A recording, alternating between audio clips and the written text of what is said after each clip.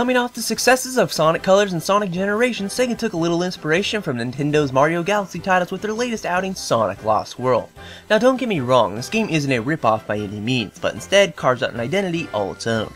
I'm really new to the Sonic scene with only playing the very first Sonic the Hedgehog and bits and pieces of other classic titles, so modern Sonic is something totally foreign to me, outside of Smash Bros. And I got my first taste of it here in Sonic Lost World on the Wii U. And I have to say that it's not half bad, albeit it does take some time to get used to. To no surprise, the vile Dr. Robotnik is up to no good in Sonic Lost World, with Sonic and Tails hot on his trail. A group of creatures known as the Deadly Six are by force being controlled by Eggman for his own nefarious plans via a particular device.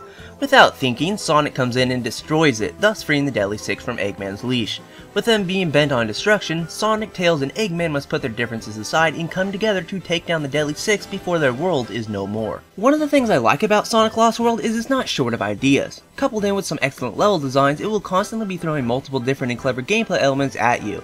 You'll be roaming around large 3D environments in 360 degrees like Mario Galaxy, platforming through traditional 2D side-scrolling sections, flying through the air, grinding on rails, turning into a snowball, and a mix of other elements to keep things fresh. This all sounds good and dandy on the surface, but to make it a really great game, you need to execute the controls correctly, and it takes a good amount of time until you finally get a handle on how the game plays. But once you get it down, the game becomes so much more enjoyable. New to the series though is that you can now toggle between 3 different speeds with Sonic that starts with a continuous light jog until you hold down ZR and take off at a sprint. And you can even give yourself another burst of speed by holding down ZL to perform Sonic's signature spin dash. So having different speeds to take advantage of at the press of a button gives you more control over Sonic and is actually quite helpful considering the game has a heavy focus on platforming, and you'll be needing all the precise movements you can get. But Sonic can be difficult to control in specific levels, namely the ice levels where jumping while running is kinda just a mess, or when things just get really slippery. Now Sonic's trademark homing ability does make a return, so you can still chain up delicious combos, but I did get frustrated with it at points when it didn't lock on when I wanted it to.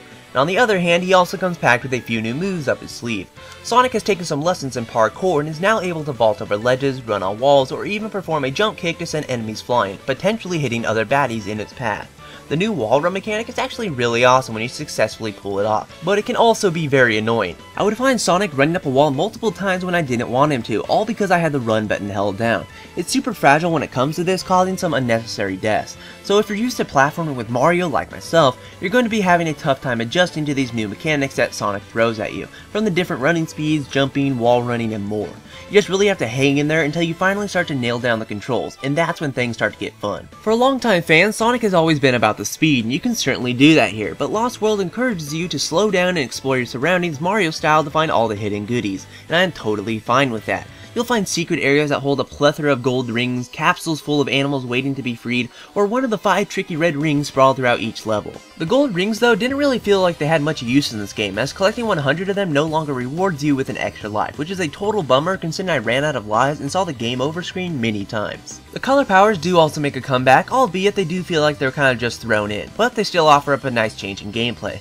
Besides them using some gimmicky gamepad controls, some are actually quite enjoyable to use, from soaring through the air with the red wisp or tunneling through the ground like a torpedo with the yellow wisp. But besides the way the game plays, Sonic Lost World is a sharp, polished game that looks fantastic at a constant silky smooth 60 frames per second. The worlds are full of bright and dazzling colors that make everything just really pop and brighten up the mood. The game is also littered with multiple cinematic cutscenes that will be encountered throughout your adventure that look great and even sound great in terms of voice acting. They actually feel like you're watching an episode of a cartoon, although they do say some cheesy things. Sonic games are also known for having great music, and Lost World doesn't disappoint. Most of the soundtrack flows along nicely, coinciding with the different environments. Sure, they're not all songs that will get stuck in your head, but I did have a particular fondness for the title theme. And Lost World does feel short in terms of the number of levels it has, as there are only 4 main stages in each world, but that doesn't mean you won't get a lot of playtime out of it. There are multiple hidden stages to conquer, time trials for each level, and just trying to collect all 5 red rings in each stage will give you a run for your money. So you surely clock in multiple hours tackling the Deadly Six. So overall, Sonic Lost World is definitely an interesting and creative game, and is enjoyable to play as you zoom around stages full of different ideas. But you may find a distaste for the game at first because of its unfamiliar controls. Like myself, you'll have to sink multiple hours into it until things start to become clear.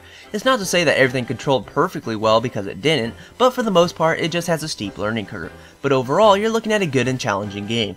So the GamingPixelShow.com is awarding the Wii U version of Sonic Lost World world a 4 out of 5. But that will bring us to the end of this review, and if you like what you saw, please give it a thumbs up and add your favorites and all that good stuff. You can stay tuned for more video reviews, news videos, and Ask Nintendo Crazy episodes. But I'll talk to you later in the next episode, guys. Bye!